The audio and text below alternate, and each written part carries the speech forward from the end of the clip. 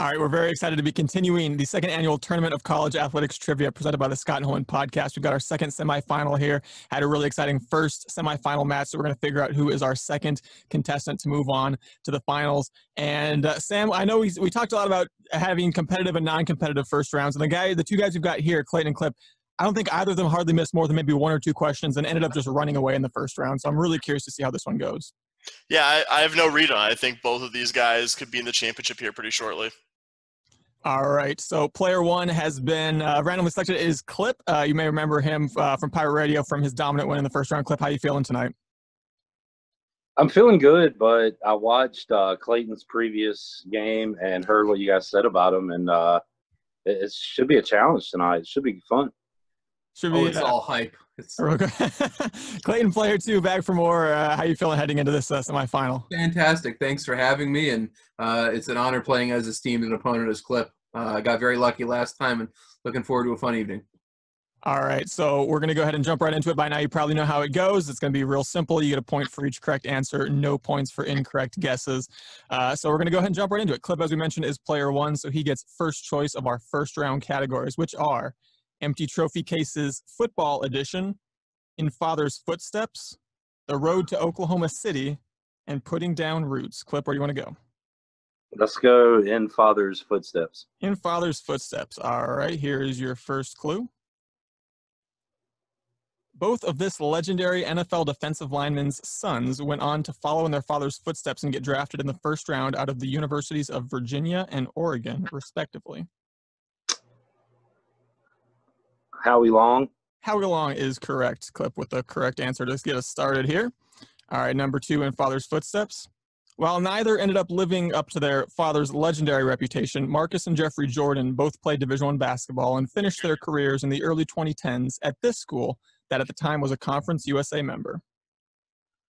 Well, I saw one of them in Minji's, and he had the most accessories on I'd ever seen. He had like 2 arm sleeves, a headband, goggles. I'm going to go with UCF. UCF, Central Florida, is correct. Well done, Clip. Final clue in the category In Father's Footsteps.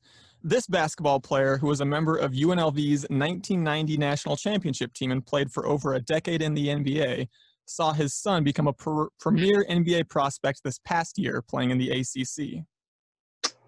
Greg Anthony. Greg Anthony is correct. His son, Cole Anthony, a big hyped up pick out of North Carolina. So well done. Clip sweeps the In the Father's Footsteps category. Would have expected nothing less to get us started on this matchup here. And Clayton, you've got control. Your options are Empty Trophy Cases Football Edition, The Road to Oklahoma City, and Putting Down Roots. Can I have empty trophy cases, please? You sure can. And your first question here, this Big 12 schools football conference title drought. Sorry, I should have mentioned, if you haven't already seen our Empty Trophy Cases edition, this is about schools that have never won their current conference title in football. So this Big 12 schools football conference title drought dates back to the year 1912 when they were members of the Missouri Valley Intercollegiate Athletic Association. Okay, Big 12.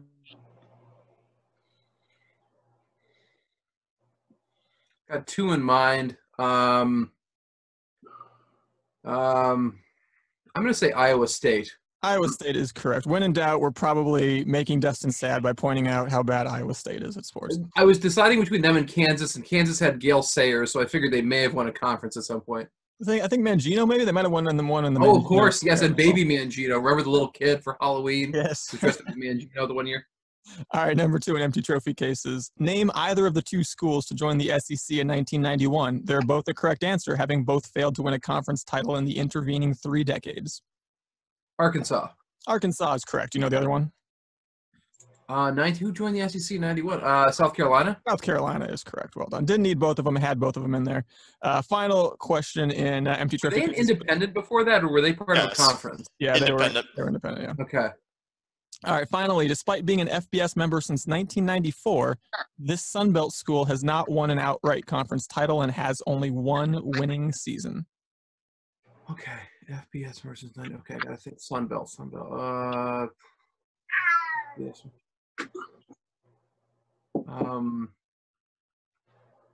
One since 94. Is it Arkansas State? It is not Arkansas State. Clip, do you have a guess here? Honestly, that's like the first school I thought about, but I think they're good. So Yeah, so I think they have a few titles. Fun Belts, Louisiana Monroe. Louisiana Monroe is correct. Well Nice done. pull. Pulls that one. I wrote that question. I was really worried that, like, even for a hard question, I was like, is this still too difficult? Yeah. So. Well, Lafayette's good, right? But Monroe, Yeah. It's had some good teams. They're in the New Orleans Bowl every single year. Yeah, they beat ECU one year in that bowl. of course. Half the schools in FBS have lost the New Orleans Bowl to Louisiana Lafayette at some point. All right, but Clip, it's back to you. You're up 4-2. Your remaining categories are the road to Oklahoma City and putting down roots. The road to Oklahoma City. The road to Oklahoma City. This category, I should say, is about the 3 most prolific softball programs in history. So if you know who those 3 are, lucky for you, just name them in order, and you'll suit this category. Here's your first clue. Not only does this California school have the most total Women's College World Series titles with 12, but they are the current defending champions after winning it all in 2019. I'll say UCLA. UCLA is correct. Well done. There we go. Second clue in the road to Oklahoma City. They may be second fiddle to the Bruins within their own conference, but this school has won 8 national titles and counts Team USA legend Jenny Finch among its alumni. I believe Arizona. Arizona is correct. Well done. And move final clue in the road to Oklahoma City. Current Houston Cougar softball head coach, Go Cougs, Kristen Vesely, is actually the program record holder for career base hits while playing for this 4-time national champion Big 12 power. Let's go Oklahoma. Oklahoma is correct. Clip, well done knowing or at least being able to infer the softball powers there. Finally, Clayton, the last category in the first round belongs to you, and that is putting down roots. Here's your first clue. This coach put down almost 3 decades worth of roots at Virginia Tech, but I think the thing that we'll all best remember him for is that image of him celebrating going to overtime with Wake Forest, tied 0-0. Beamer? Frank Beamer is correct. Well done. All right, your second clue in putting down roots. Well known for his time in the NFL and for the national championship he won at the University of Miami, Howard Schnellenberger's longest stop at any one job was actually when he spent the last 11 years of his career at this school. Florida Atlantic. Florida Atlantic is correct. And final clue in putting down roots. By the time this men's hoops coach retired in 2005, he had put down roots at both Illinois and New Mexico State so deep that he was both schools' all-time winningest coach. Kruger? Kruger is incorrect. Club, do you know this one?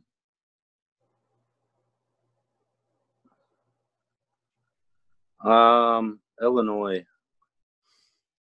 Lou, is it Lou Henson? I don't know. Lou Henson is correct. Well done. Nicely done. Pulled that one out of the ether. So well done, Clip. All 12 categories answered correctly by someone in the first round. Clip has got an 8-4 lead. Still lots of time to go. So Clayton has first choice in the second round, which is going to be hosted by my co-host Sam here. Well, if I took credit for that, that would be like saying Daddy and I killed the bear with the way the score is right now. If it was like 10-2 or 11-1, maybe. But yeah, still anyone's game. So as you can see, we have 1-1, 2-2. Where's that bowl? And 20th Century Conference realignment. Where's that bowl, please? Sun Bowl. El Paso. Paso is correct. The Independence Bowl. Okay, which one is that? Okay, I mixed that and the Liberty Bowl up. Is it Mobile, Alabama? Mobile, Alabama is incorrect. Clip. Shreveport. Shreveport is correct. Holiday Bowl. San Diego. San Diego is correct. All right, Cliff, you've got a 9-6 lead, and you have control of the board. 1-1. All right, this category is about first overall draft picks. The Chicago-born 3-time All-NBA defensive team member was the first overall pick in the 2012 draft out of Kentucky. 2012. Is it Anthony Davis? Anthony Davis is correct. This dinosaur-loving defensive end from Texas A&M went 1-1 in the 2017 NFL Draft. Myles Garrett. Myles Garrett is correct. With the first ever pick in the first ever WNBA draft, the Houston Comets took Tina Thompson from this school. Tina Thompson. Tina Thompson. Didn't you have a Cheryl Swoops question or something? I knew she went where she went. Tina Thompson. She didn't go to UConn, I don't think. Or maybe she did. I don't know. Nah, Tennessee. Tina Thompson from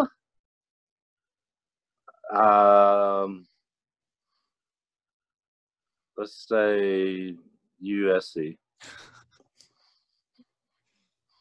Continues to just pull. USC is correct. Right I'm sorry for the delay there. I was kind of Wow. All right. Great So pull there in the hard question. I know Lou Henson, and I like Louisiana Monroe. That was a good guess. That one was complete. Just didn't Cheryl Miller play for USC too? Yeah, we had Cheryl. So women's basketball power, not a bad guess for 1990s women's basketball power. All right, Clayton. So you have 2-2 and 20th Century Conference realignment to choose from. I'll go with conference realignment, please. The Atlantic Coast Conference made a splashy addition in 1991 when it added which school? Florida State. Florida State is correct. Excuse me. Sorry. The Pac-8 became the Pac-10 in 1978 when it added which two schools? Arizona and Arizona State. Those are correct. Two founding members of the SEC left in the 1960s and still play FBS football today. Name one of them. Georgia Tech. Georgia Tech is correct. Just for grins, can you name the other one? Who would have left in the 60s? Okay.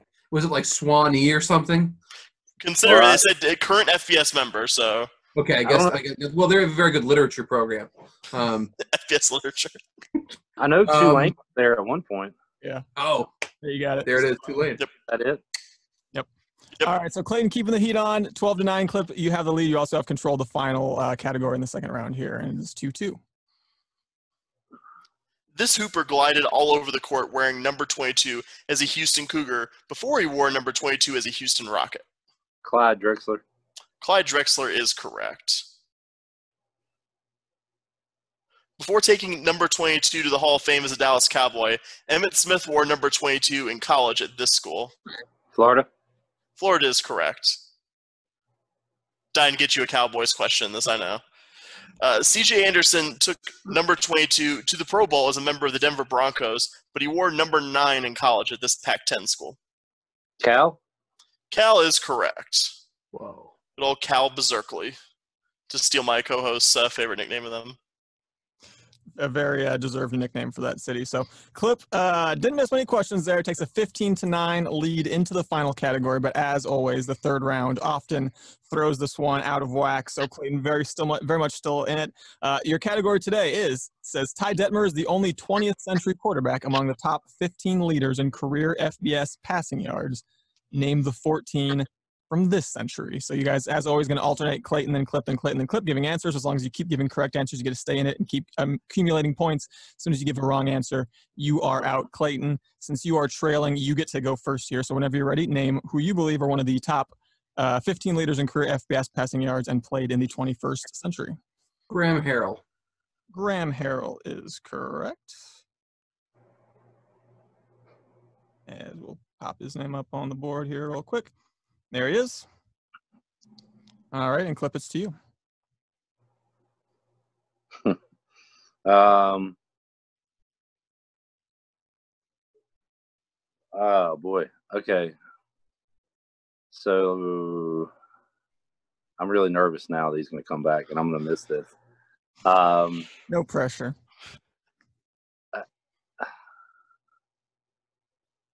I'm going to – no. All right, hold on. I don't want to say the ECU guy. I don't know if he's top whatever. Oh, I could say a Houston guy. Case Keenum, is he up there? Case Keenum is, well, if he'll pop up here. He is number 1 on the list. So, yes, he Oh, sweet. definitely qualifies. I was going to think ECU, but hey, go Houston, right? All right, Clayton, is back to you. Is the Chang guy from Hawaii up there? Timmy Chang from Hawaii is up I there. couldn't think it was Timmy or Tommy, and I didn't want to screw it up. I thought it was Tommy. We'll give you Jeopardy rules and let you have just the last name. We'll take that. Okay, sounds good. So FBS passing yards. There's so many like transfer quarterbacks now who stayed and played all those years.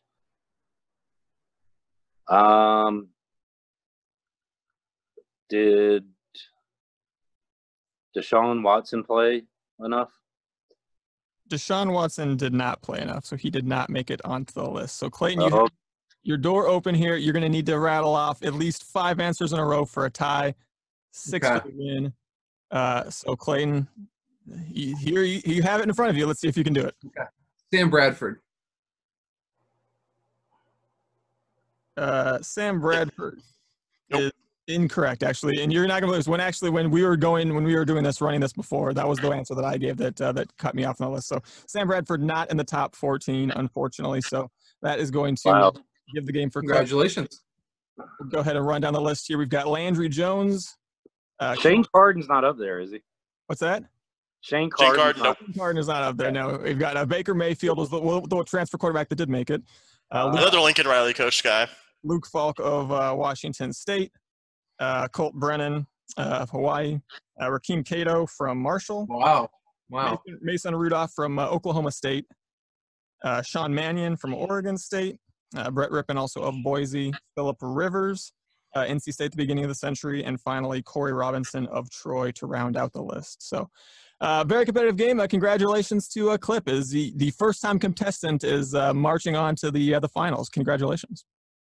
Thanks, and Clayton nailed just about all of his. So I got lucky enough to get stuff I knew and stuff I could guess at. So awesome.